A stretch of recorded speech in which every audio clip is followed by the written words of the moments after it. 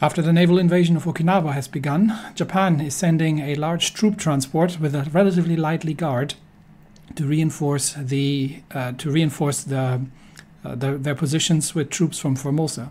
We've got Winslow and Little from the screening group intercepting the convoy, and they're up against the Usugumo and the Yamagumo, two Japanese Nokaze-class destroyers that I think is pretty much the standard type that we've seen. So it'll be destroyer on destroyer. Winslow is a porter class, relatively modern. Little is still a modernized Wix class. So we'll see how that goes. Okay, it appears we have... Yeah, we've got the Japanese destroyers. So Winslow has dropped her torpedoes, and we'll see if that makes any difference. And Little might be dropping as well, but we do have to maneuver for effect. I think with these destroyers, torpedo hits are going to be relatively unlikely. So I'm more interested to closing into gun range with Winslow, especially because she has got a fair amount of 5-inch guns. But we do have to be obviously wary of Japanese torpedoes incoming as well. Let's see what we can do here. I might just hold off with any further torpedoes. There is a Japanese torpedo spread incoming. I think Little needs to detach, and she needs to turn into that, because she would be at risk of running into those torpedoes. So Little hard to port and try to dodge that torpedo there. Ooh, that's gonna get awfully close. Can we? Yes. Oh, no, she has taken a torpedo hit, but it's done minimal damage actually. Winslow needs to turn into the torpedoes as well. So hard to port for you. She has taken a torpedo hit. She is flooding slightly in the rear, but it was actually relatively minimal damage. So that went surprisingly well. I would have thought these Japanese torpedoes would have done a lot more damage. So now it's the task of running them down. They seem to have avoided most of the torpedoes. Have we managed a torpedo hit? No, I don't think so. I think these were just gun hits. So Little and Winslow now giving chase, and Winslow obviously should have the advantage in guns here. Little still has torpedoes ready, so if we can get a little closer, and she can still launch those. So after the initial drop, they should not have an awful lot of torpedoes left. Let's concentrate fire actually on one of the destroyers. And they are smoking up, so we'll try to get even closer and get them with the guns. Actually, this one, she might still have torpedoes away. Let's make sure that if we still have torpedoes ready, we'll fire them. I'm suspicious of that destroyer here, so Little is already going to go evasive, just in case. We'll get Little to turn around, while Winslow is going to drop down to 25 knots and trying to close in further, just in case they have launched torpedoes anywhere. Okay, Winslow needs to stay on the ball here and get all her guns on target. Yeah, there we go. Now we're starting to land hits with Winslow's guns. She's the more dangerous gunboat, definitely. So Little is just turning around to draw some fire. And I think Winslow's got the range now on the Yamagumo and is starting to hit for effect. Okay, there are still friendly torpedoes incoming, but I'm not sure they're going to hit. I don't think they're going to hit the Yamagumo, but that is going to force the Yamagumo into evasive maneuvers, which is going to give Winslow a perfect opportunity to flatten her into the broadside. And Little is coming in hot now as well. So that hopefully gives Winslow a chance to land a couple of good hits. Not sure why she's firing armor piercing, to be honest. I don't know if these things are are better armored than they should be, but okay, Little, you're getting a bit too close now. That is a relatively dangerous position if any of the Japanese destroyers has torpedoes ready. Okay, that's one down, and that was not the Yamagumo. Something has been hit. I think we've managed to land a hit on the transports that we haven't even seen yet with torpedoes. So I'm not sure what that was, but we definitely hit something there. And I think Yamagumo is going to go down soon. She's flooding from the stern. We get Little to drop down to 25 as well and turn about. And Porter gives chase. Yamagumo should be done for. We can get Porter back up to flank speed, 35 knots, just to catch up with the Japanese destroyer. And Little to turn around and do the same thing. Please don't torpedo each other. And that's the Yamagumo done.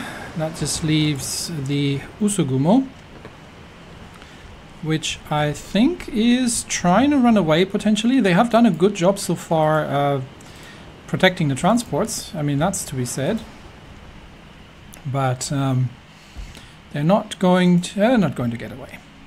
And we're going to get Little back up to flank speed as well, while Winslow is going to go and overtake her.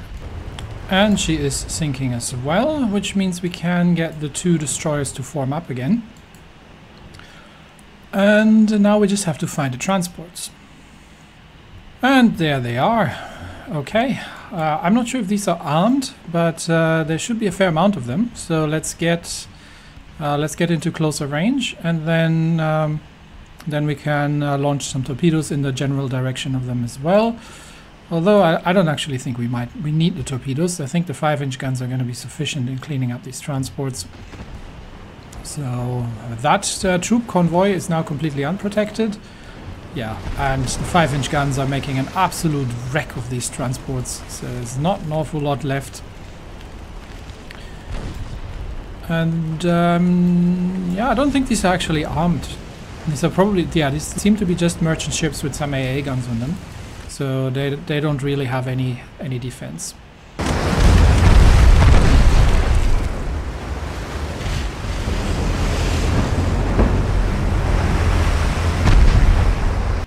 And there we have it. A full group of troop transports plus 2 escorting destroyers sunk, and relatively little chance to defend themselves. With the Empire of Japan showing weakness, South Korea is rising up against the occupiers and is fighting for liberation. We will do what we can to support them. After heavy fighting, the Japanese garrison in Okinawa has been defeated. The Empire of Japan is now facing the prospect of an uprising in Korea, as well as the American occupation forces in Okinawa on the home islands. And I don't think they will be standing very much longer.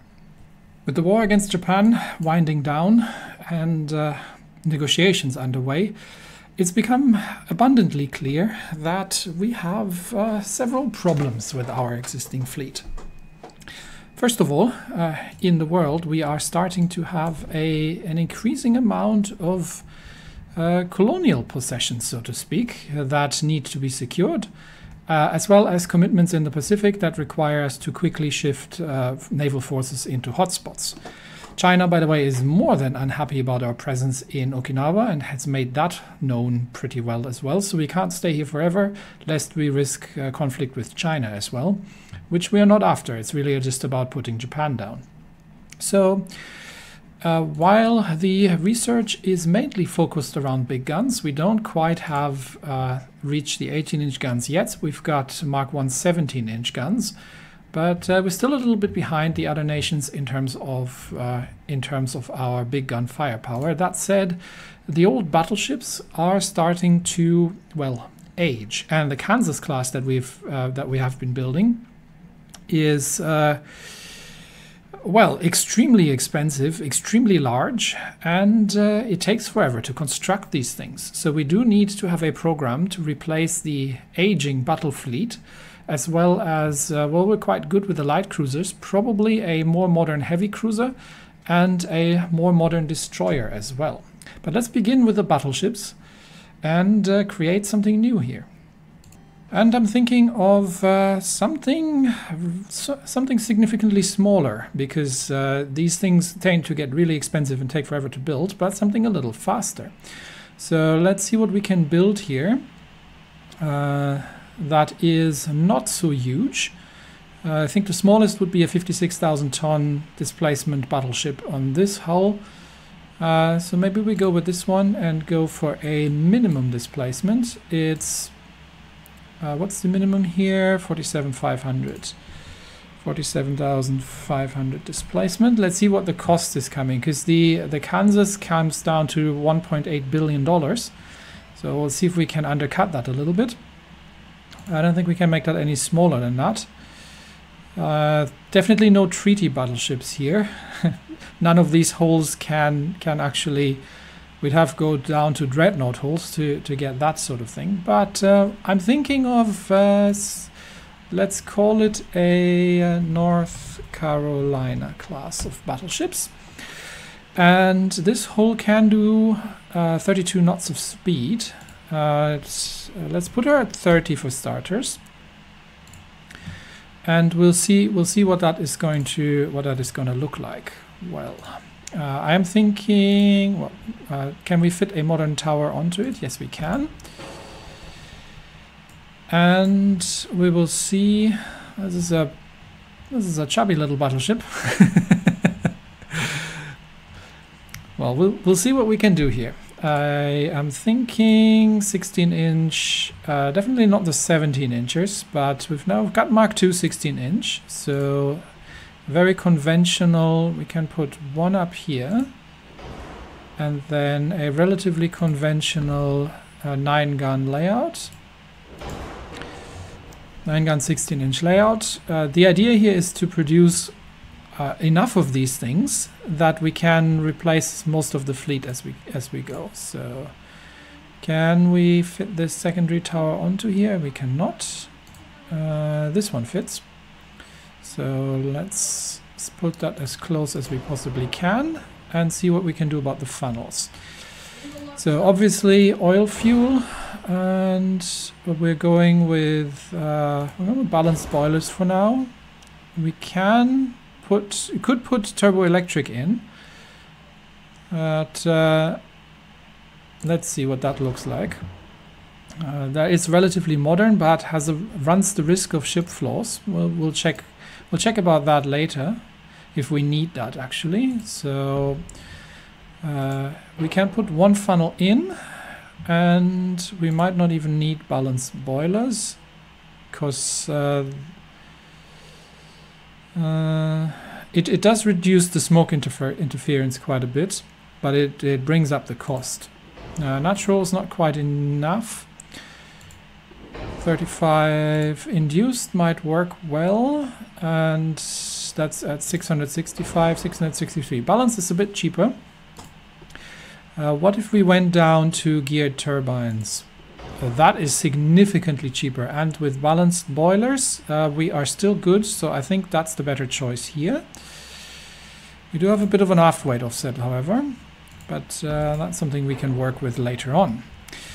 Let's get everything in place first. I do want this to be cost effective, so we'll leave that on a semi-balanced rudder, and hydraulic steering should be enough. Now we could go with the latest armor here, but that is going to drive the cost up. Let's see, that's 600 million, 540 million, or 489 million. So it's the homogeneous plates, non-cemented, with face hardened on top, or we're starting to see ship flaws here as well, but more expensive overall. We definitely don't want the latest, because that just drives up the cost too much. And it's not the funding is a problem, it's the construction time. So we do need a fair few of these things to counter the British. So at the same time we Maybe we'll go with Krupp 4 for now. That is a good good middle ground here. Latest barbettes.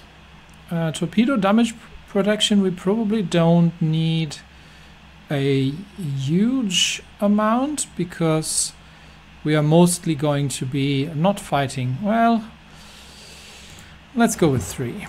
Double hull bottom definitely. Reinforced bulkheads and flooding protection, and we can have a turtleback armor, an armored citadel, or an all or nothing armor scheme. And again, I'm looking at the price tag here. Ship construction time, and the ship construction time as well, because... So what would the turtleback look like? Turtleback 781, 759, or 820. I think that is a good turtleback armor scheme is a good compromise. Also, when it comes to ship flaws. Now, standard ratio, please. And we'll see what we actually have here. We have Cordite 3 that we can put in, and TNT 3. Now we will. These are still Mark 2 guns, so they're still relatively early. But we do need a decent coincidence rangefinder. Do I need hydrophones on these things? Potentially not, because they are not going to be sailing alone. So I'm not sure I do need hydrophones on them. It does help with torpedo spotting, but that's what I have. That's what I have escorts for. We'll put a passive hydrophone on it, and we put a radio direction finder on it as well. Okay, let's see what we can do with the armor scheme. But before that, we actually have to put some secondaries on here. So 5-inch secondaries. We actually have quad-barreled 5-inch guns. I just want to see what that looks like. Can I fit those anywhere? Yes, I can actually. Quad-barrel 5-inchers. These are Mark 4s. So they weigh 100 tons compared to 76 tons on the 3-barreled. Given that we are maybe a little short on weight, I might do the armor plating first, and then we see what we can do with about the secondaries. So how much we can still fit in here. What do we have in terms of shells? Right now we have semi-armor piercing shells. We probably want what's our penetration here at what ranges are we going to hit stuff? 10,000 meters, 25-inch penetration. That's probably not enough. So what is semi-ballistic looking like? And that gets us to, come on game, show me. Okay, again, doesn't want to show me. There we go. That gets us to 32 inches of belt penetration. So if we've got 142% armor quality. So if we had a 15 or 16 inch, that would be just about enough to get through the belt at 10,000 meters. And we can probably put. How do we have enough penetration on the HE to actually... No, incendiary HE shells are not going to be doing anything, but yeah, if we're using the high capacity HE shells just in case we are facing anything that actually is relatively lightly armored with the 16 inches, then we can 2.4 inches pen. That should be enough to blast the destroyer out of the water if necessary. Shouldn't be, but I think that's a good set here. So we do have 32 inches, which means if we had a 16-inch belt, then we would be protected against our own guns at 10,000 meters, which is kind of what I'm after. So How about deck penetration at 10,000? 7.6 inches. So main deck should definitely be more around. We got 140 armor, so 5-inch main deck might actually almost be a little under. Can we do 8-inch main deck? That's getting really heavy very quickly. And I haven't put secondaries on yet, so we'll have to do that still. But can we get 7 inches forwards and aft on the belt, and 4 inches forward and aft on the deck? And we put 14 on the conning tower, 2 inch on the superstructure, and we're almost out here actually. And we haven't put secondaries on yet, so we might have to reduce the armor a bit. Let's get the main deck down to 7 and the forward and aft deck down to 6. That leaves us a little bit of space, but we haven't done anything on the citadel. Conning tower down to 12 and main belt down to 15. That starts working. What if I throw down the hydroacoustics? Not making a huge amount of difference. Oh, we haven't put any auxiliary engines in. That's something we need to do. There we go. Yeah, not an awful lot of space for secondaries here. Let's put a bit of citadel armor in. Definitely want 5-inch first belt, 2.5-inch second belt. Looks about right. And can we get 3-inch on the first deck and 2-inch on the second deck? That is maybe it's maybe 2-inch on the first and 1-inch on the second. Okay, that leaves us with about just under 1,000 tons. Okay, we can make the turrets a little less sturdy. They definitely don't need that much, and that gives us a bit. That gives us a bit of wiggle room to fit a couple of secondaries in here. So 5-inch. Well, we could put a couple of the 5-inch quads, honestly. I don't know how many mounts we're going to get here. Okay, so that's a set of 5-inch quad guns. And that would actually be okay. I'm happy with that, to be honest. That means we can still put a little bit more into armor, but first we have to actually deal with the weight offset here. So let's see if we can move the forward gun turret a little bit more towards the blast shields here, towards the wash shields here, and see if we can make the superstructure a bit more forward. There we go. And we still have an aft weight offset, so let's move the rear superstructure a bit closer. And that's about as far as we can push it, just using the superstructure. Now we could, that's helping. Can we move the 5-inchers more forward? No, we don't have another mount for those. But we could put 5-inch twin-barreled guns forward. Seriously, these look like mounts for guns that we can put still. Not quite. Okay, so in that case, let's get back to the quad-mounted 5-inchers. And we'll finagle a little bit with the armor to get the weight offset going. And we still have a little bit of wiggle room for further upgrades in the future. So we do have an aft weight offset. So we do need to slap a bit more, slap a little bit more armor on the forward belt.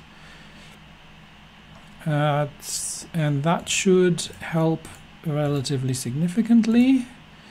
But we are obviously now getting very close to the displacement limit.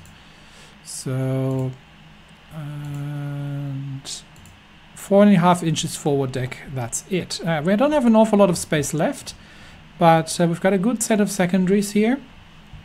We do have, on a reasonably small hull, with a total cost of $1 billion, unfortunately, which is still less than the Kansas, which came in at 1.8. So we can probably still get that done in about 2 years or so. So that's probably the best compromise we can make here. That's the last double check that I've got everything. I think I am happy with that. Decent armor, good speed, and a bit more expensive than I was hoping for, but it's a balanced ship, and that's the North Carolina class of battleships. So we're probably going to retire all of the older classes of battleships now, and except up to the Colorados. We're going to leave the Colorados around, but I want to get off the 14 inches, and so that means I'm going to have to build a fair amount of them. So let's see how much we can actually build. Okay, we've got almost 400,000 tons capacity, so we should be able to build ourselves 400,000 tons. So these are 40. How many do we actually need just to replace them? We have, if we are sorting by type, 1, 2, 3, 4, 5, 6, 7, 8, 9 battleships to replace. Kansas and New Hampshire are under construction, and Colorado is the only one of her class. So yeah, let's get 9 North Carolinas underway simultaneously. That should be okay capacity wise. Maybe 8. I think 8 should be enough. How does that look? Yeah, 8 was correct. So our shipyards are fully occupied at this point, and we have 8 North Carolina class battleships under construction. Where are they? There we go. And that means we are, yep, that means we are going to be, in 2 years' time, we are going to be able to replace the heavyweight, the heavyweights. We are building a couple of ships for other people, but not an awful lot. So it's mostly just a couple of destroyers. So we don't have an awful lot of capacity left, but we are building to increase our shipbuilding capacity. And once that's happened, and we have some more capacity, I'm going to start actually building a new set of heavy cruisers, most likely. Thinking something like a Baltimore. I know it's been requested for a long time, but I wanted to wait until we have the technology. And I'm not sure where exactly the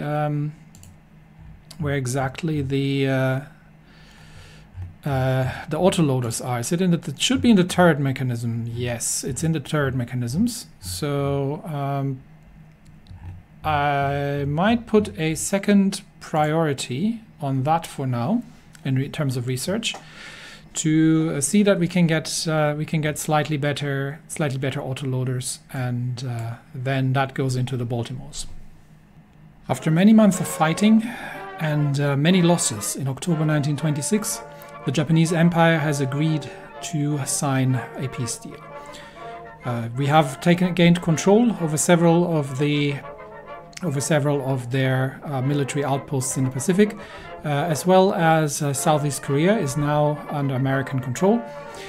The Koreans themselves are still in the middle of an uprising, and Japan has signed an agreement to no longer interfere in South American politics.